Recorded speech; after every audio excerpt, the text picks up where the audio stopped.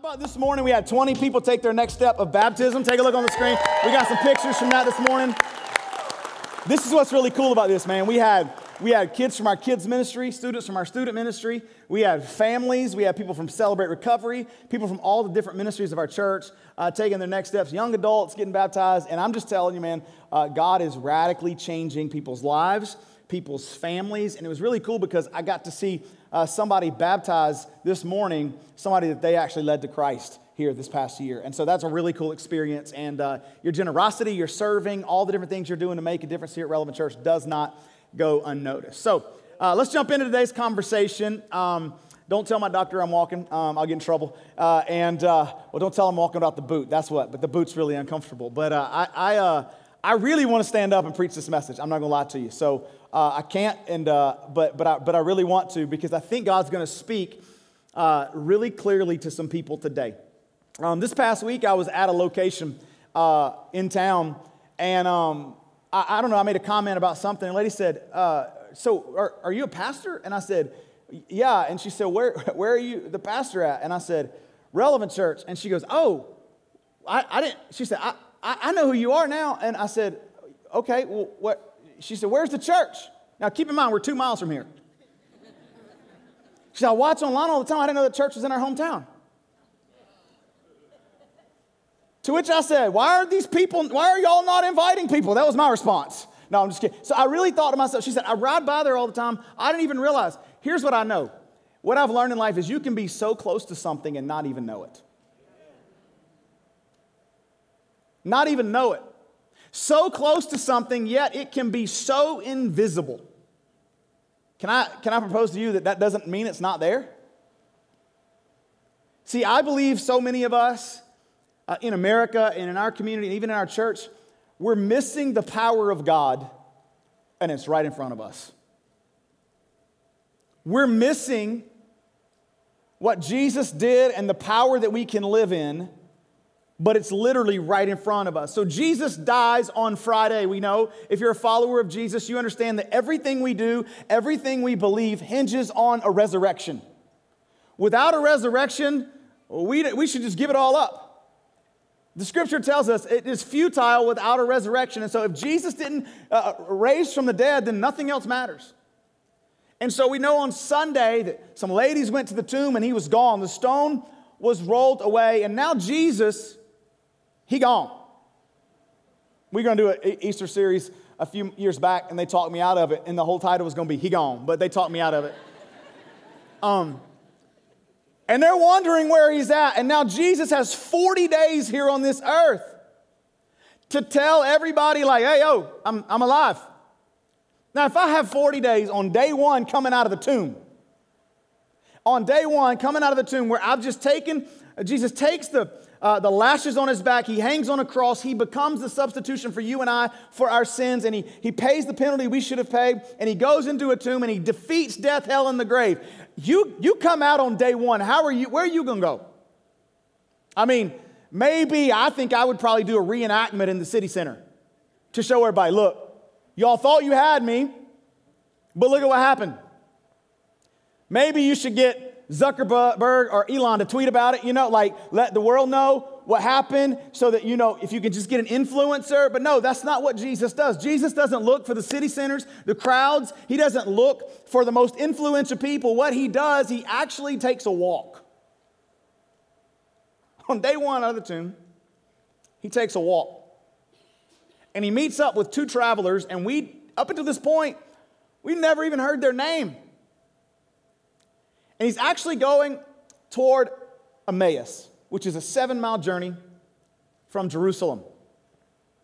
Emmaus is such an insignificant place that today they have to guess where it was. There's no archaeological facts that would prove its exact location. So why would Jesus go there? Why would Jesus go? See, I think we look for God so many times. We look for Jesus in a significant place, as if he needs a shout out from Kanye. As if he needs a shout out from somebody. He's not walking with Trump. He's not walking with Kanye. He's not walking with Elon. He's not walking. These are two people, and up until this point, we don't even know their name.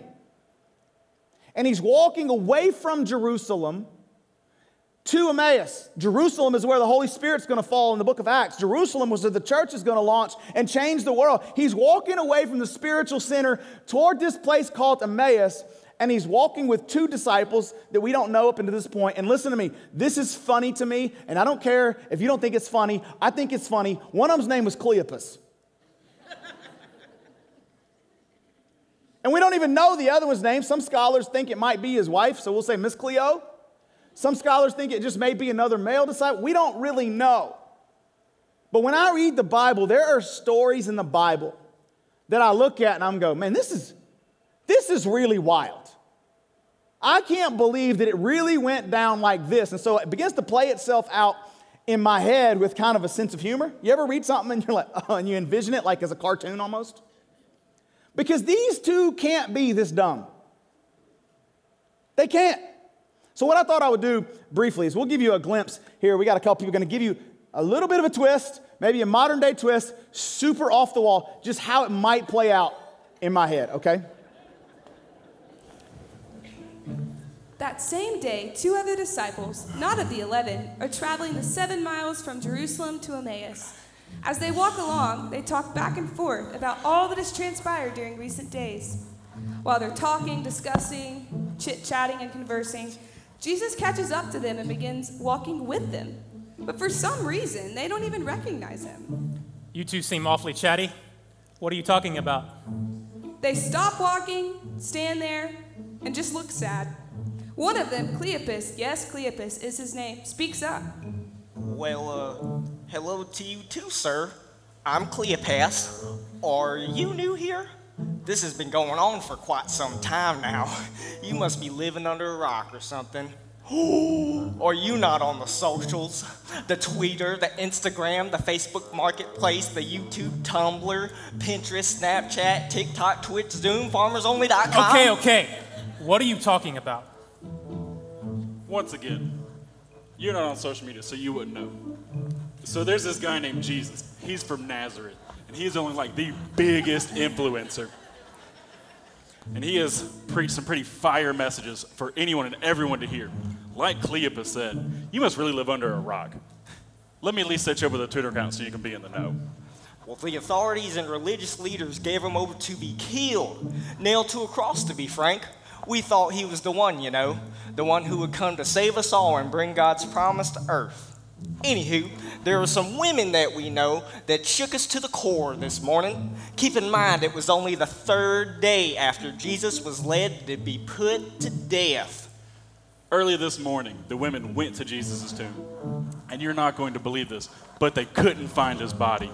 But, and hang on to your seat for this one, they said they saw visions of heavenly messengers. These messengers told them that Jesus was still alive. And for good reason, the rest of the group had to go and check. And wouldn't you know it, Jesus wasn't there. Men, why are you being so foolish? Why are your hearts callous towards what the prophets have been saying all along? Didn't the Messiah have to experience these sufferings in order for you to come into his glory? Then Jesus begins with Moses and continues, prophet by prophet, explaining the meaning of the Hebrew scriptures, showing how they were talking about the very things that had happened to Jesus. About this time, they are nearing their destination. Jesus keeps walking ahead as if he has no plans to stop there, but they convince him to join them. Excuse me, you should probably come with us now. It's getting awfully dark out here and we shouldn't walk these roads. The sun's getting real low. So he decides to accompany them to their home. When they sit down at the table for dinner, he takes the bread in his hands. He gives thanks for it, and then he breaks it and hands it to them. At that instant, 2 things happen. Their eyes are suddenly opened, and they recognize him, and then he instantly vanishes, just disappears before their eyes. Wow, did you feel different when he was talking to us earlier? He definitely had a presence about him. Oh, absolutely. I felt the Holy Spirit moving through my veins, I did. No wonder it all started to make sense when he was explaining the Bible. Should have known. Big facts.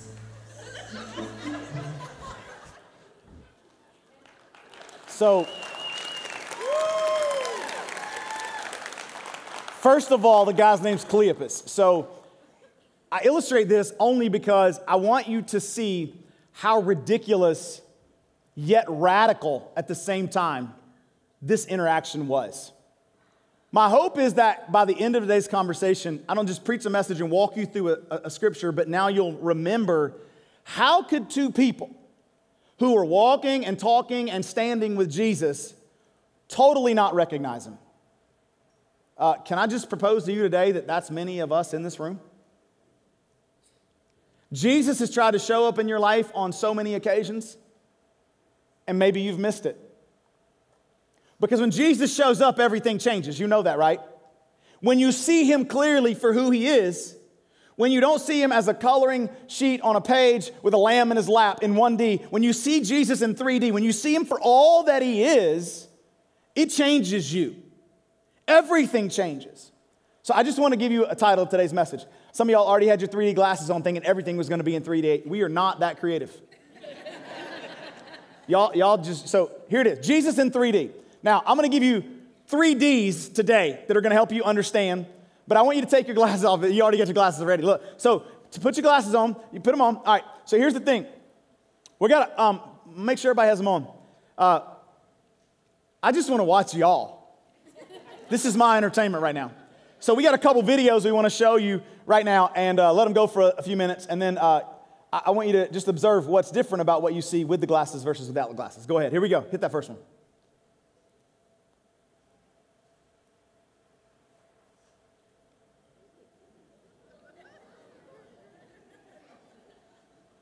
Some of y'all swatting them away like they're bugs. Others of y'all trying to catch them in your mouth. All right, here we go. Next video. Watch this.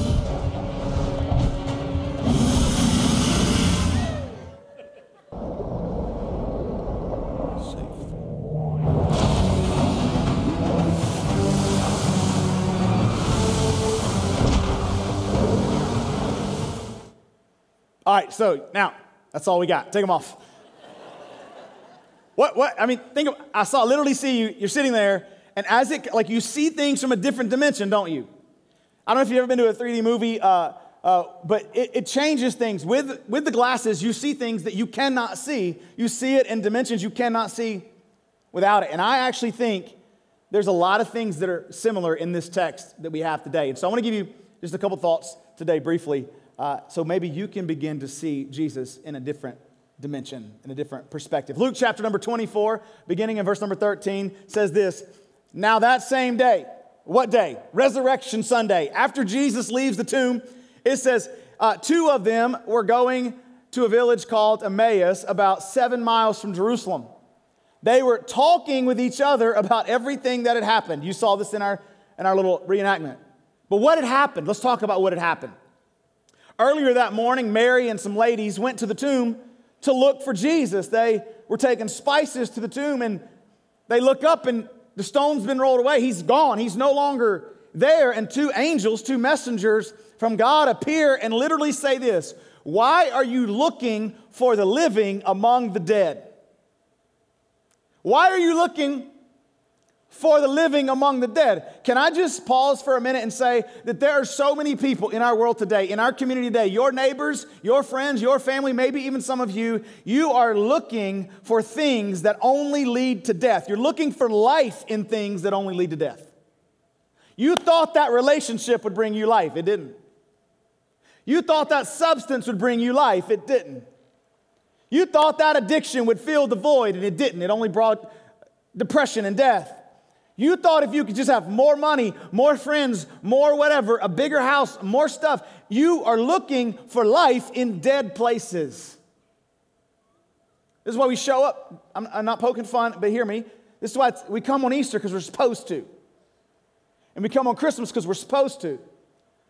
But 50 other weeks out of the year, we look for fulfillment in other ways. Because we don't make Jesus the center of our life, because we don't realize he is the source of life. It goes on to say, as they walked, they discussed these things with each other. And Jesus himself came up and walked along with them. The day the resurrected Son of God comes out of the tomb, he appears to two random people on a road walking away from the spiritual center of the world. says they were kept from recognizing him. We don't know why, we don't know how, we don't know if this was Jesus, but I think you're going to see something at the end on when and how I believe they recognized him. It says he asked them, this is funny, Jesus asking like he don't know. What are you discussing together as you walk along? They stood still, their faces downcast. Now, just the irony of this moment. The resurrection standing in front of them, but they're still focused on death. They're sad. One of them named Cleopas said, "Are you the only one visiting Jerusalem who do not know the things that have happened here the last few days?" You understand the irony. He's asking the person that the whole story is about, the whole event that would change history are you not aware of what's going on? The one who took the 39 lashes on his back because the 40th lash was considered the death blow. The one who would carry his own cross up a hill, put a crown of thorns in his head, hang on the cross for the sins of the entire world, and at the end look out and say, "Father, forgive them, for they know not what they do." Cleopas has the audacity to say, "Don't you know what's going on?" Have you ever looked at God and said, "Come on, God, do you not see me? Do you not see what I'm going through?" Can I just tell you this Easter Sunday morning, God is fully aware of your circumstances. He's fully aware. But I think, here's the first D, you ready? We look for God in the destination, but often he is found in the detour. They thought they would find Jesus at the tomb, but he gone. I just want to say that like every 2 minutes. He gone. Everybody should hashtag that. Anything you post today, he gone. But he ain't gone because he really here. It's kind of a dichotomy. So they're looking for him in the tomb. They're looking for him in the destination. But he shows up on the detour with these two guys walking toward Emmaus. What kind of God would show up to you and to me and to Cleopas and speak directly to you in crowds of thousands of people when we are walking the wrong way? You see, if Cleopas and Miss Cleopas or the other guy or whoever it was with Cleopas, if they had really believed that Jesus were going to be raised from the dead, they would have stayed. But they were downcast. They were beaten up. Here's the thing. Jesus followed them to the wrong place. Listen, because grace will chase you down. And I believe this, somehow, some way, you've shown up or you've tuned in today because the grace of God is chasing you down and he's trying to tell you, you've been running, you've been detouring, you've been going all about it your own way because you've been downcast or downtrodden and you feel like giving up. And he's saying, no, I will meet you on your detour to show you I still love you. Because you're here. You've been looking for God. You've been asking God to get you where you want to go. And you've been frustrated because you don't see him. But maybe he's just right in front of you. Maybe you can't see him because you're focused on some destination. And you're on a detour away from God's purpose for your life. And he keeps trying to show up and say, I still love you. I still love you.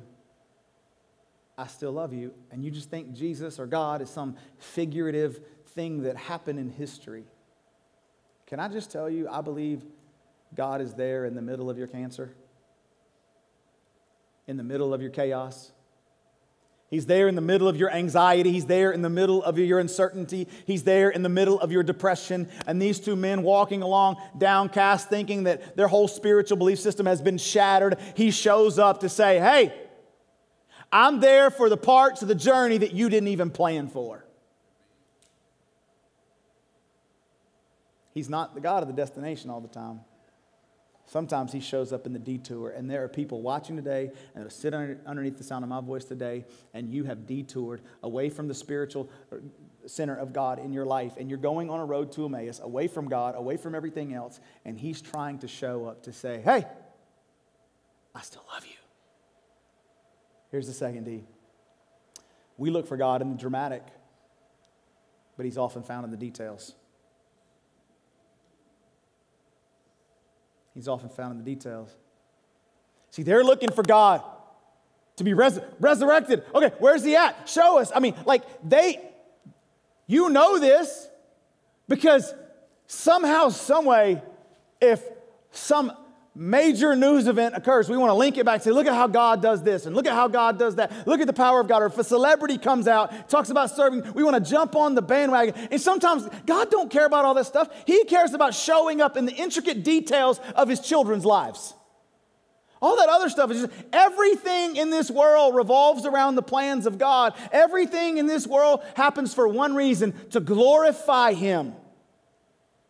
And Jesus doesn't reveal himself to them in the dramatic. They're just walking along the road, and he begins to have conversations about the details of his life. And he shows up and he says, what things happened? I love this question. He's like, all right, let me play along. What happened? Listen to the grace in this statement alone. Do you know how sometimes we take stupid things to God? I just can't believe, God, you let me go through this. And Jesus is like, all right, I did hang on a cross for you. I did take 39 lashes you should have taken. I gave my life. I never sinned. I took your sin upon my back. But okay, I'll listen. I'll listen because I care. He says, what things? And they say, about Jesus of Nazareth. They replied, he was a prophet, powerful in word and deed before God and all people. Notice they call him a prophet, not Lord. The chief priests and the rulers handed him over to be sentenced to death, and they crucified him. Now hear me. They are standing in front of the great I am, and all they start telling him about is he was. You see, in the Old Testament, God revealed himself as the I am. I am before time, I am after time. I am in time. I am all things to all people at all times. And now all they're speaking about Jesus as in past tense. Can I propose to you this today too? Some of you are missing what is because you're stuck on what was.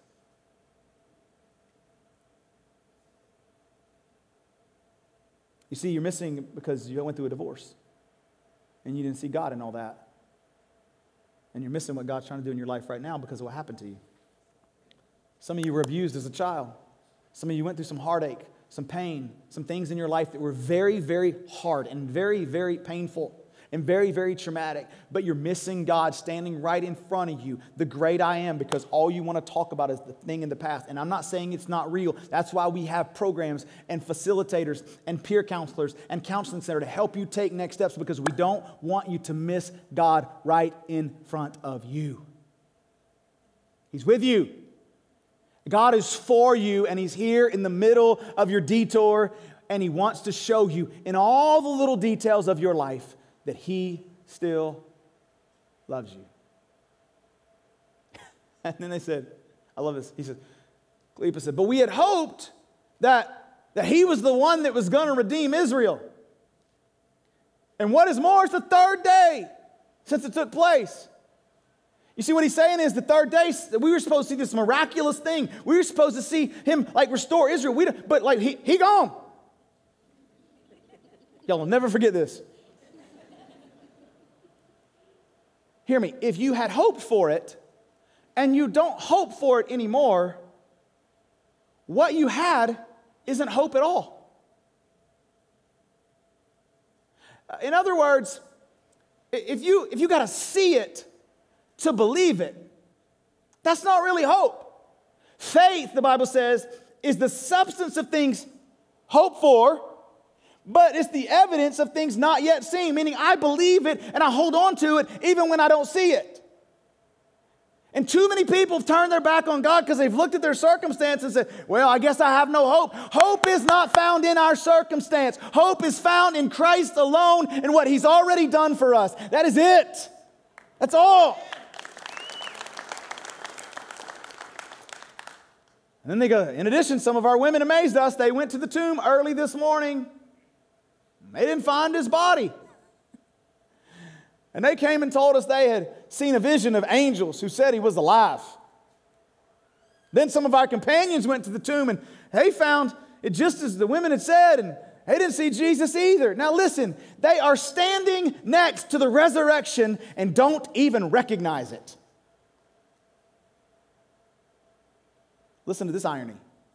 They're telling Jesus, who they don't see, about people who didn't see Jesus. They went there and they didn't see him. And he's like, I'm right here and y'all don't see me. You see how easy it is? If two people can see the resurrected Christ and not even recognize him, I wonder how many times God is trying to show up in our lives and we miss it. Here's the last D. We look for God in the dreams, but he's often found in the disappointment. You see, you have these expectations. We're going to go to the tomb and we're going to see something different. You have this expectation, this dream, this idea that you see somehow it's all going to work out. And God says, no, I'll show up on the road to Emmaus in the middle of your disappointment. They're on a road to Emmaus and they have an experience with Jesus. I just wonder if today couldn't be your Emmaus Road experience, where you've been walking away from things of God, walking away from spiritual things, walking away from God's best for your life. They're walking away from Jerusalem, the thing where God's going to take over the world. He's going to transform the world. The church is going to launch. He's going to change the world. I wonder how many people are walking on this journey and it just seems like a dead end. You're just going through the motions. Can I just tell you this? Jesus spent his entire life telling people to follow him. And now he's following them, seeking them out. Because grace will chase you down. And he said to them, how foolish you are, and how slow to believe all that the prophets have spoken. Did not the Messiah have to suffer these things and then enter his glory? And then he goes back into the Old Testament and begins to tell them about Moses and all the prophets. Next verse, and he goes on to say, he explained to them what was said in all the scriptures concerning himself, concerning Jesus. Because you know the whole Bible points to one thing. It's a scarlet thread from Genesis to Revelation that says Jesus will redeem humanity in our fallenness. But they're in the middle of this journey. And they're downtrodden, and they're disappointed, and they're giving up. And I posted this on social media last night, and I want you to remember this. Don't judge the journey before it's over. Don't judge the journey before it's over. So Jesus walks, they approached the village, it says in verse 25, to which they were going, and Jesus continued on as if he were going farther. And something inside of him said, there's something different about this guy. You think? And it says, but they urged him, stay with us because it's getting dark. It's evening. I love the excuse. You should stay with us. I wonder if they're just not like, I don't know. You think they saw something about Jesus and they realized they needed him? Or do you think they really wanted him to stay because it was getting dark and they were worried about him? I tend to think it's not because of what they said. It's actually a different motive. They're like, this guy's got something going on. And in fact, you see later, Cleopas says, man, didn't you feel that fire when he was talking? So they invite Jesus in to their home or wherever they were staying for dinner. But here's what I need you to hear this Easter Sunday morning. Be careful when you ask Jesus to come in, because if he comes in, he's going to take over. He's not a standby God. You see that? He's not just there in case you need him. If you really want to follow Jesus, he's going to take over your thoughts, your imagination, your relationships, your finance. We align our lives around the cause of Christ. God is not interested in being a part of your life. God is interested in changing every part of your life. And I love it. Oh, Jesus don't even ask permission. Oh, I can come in? Okay. Let me take the bread. So he just sits at he just shows up. Now, he's a guest in the home. He just reaches out and grabs the bread. Listen, it says, when he was there, he's at the table with him. He took bread and he gave thanks and he broke it and he began to give it to him. Like, wait a second. We're supposed to be serving you. Can I just tell you, Jesus never stopped serving? Some of y'all need to be serving to be more like Jesus. And it says, then their eyes were open, and they recognized him, and he disappeared from their sight. Now pause. He breaks the bread, and the way in which, in that culture, the bread would have been served, he would have taken the bread, and he blessed it. And he would have opened up his hands, and he would have served it like this. And at that moment, they recognized him. Most scholars believe the reason they recognized Jesus because they saw the nail scars on his hands, and they realized this is the one who saved us from everything. And he gone again. He disappeared.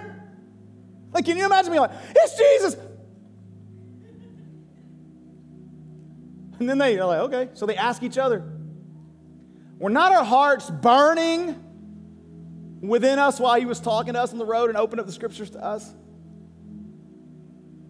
You see these same hands who broke the bread and blessed the bread and then served the bread. I think that's the same thing he wants to say to you. Listen, his life was broken, and he understands that your life is broken. And today he opens up his arms and says, these are the arms that were spread wide on a cross for you and for me. It's Jesus in 3D. We see him differently. Any Friday Night Lights fans in the house? Come on. All right.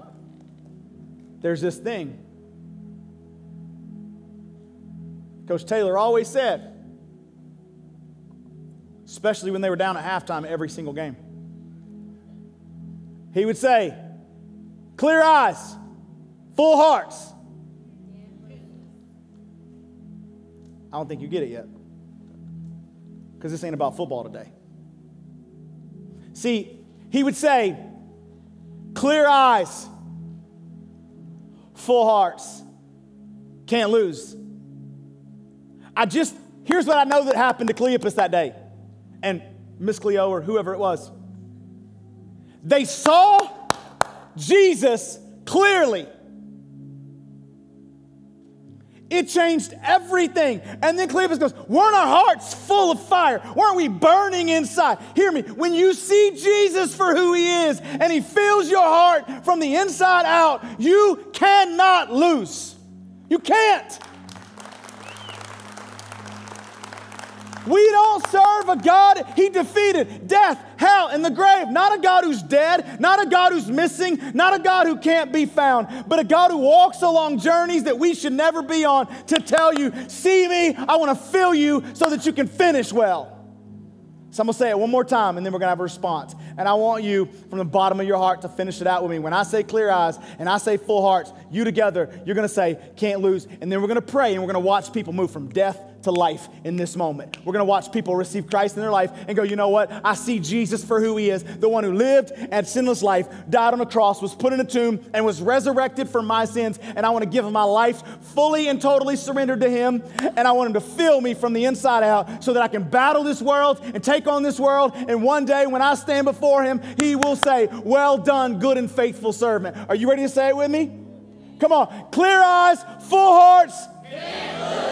Come on, would you pray with me? God, we love you today. We are grateful for your goodness and your mercy in our lives. And I pray in this moment, you'd speak to people. Their lives would be transformed by the power of the gospel of Jesus, who lived and died and came back to life so that we could have new life. Father, speak in this moment.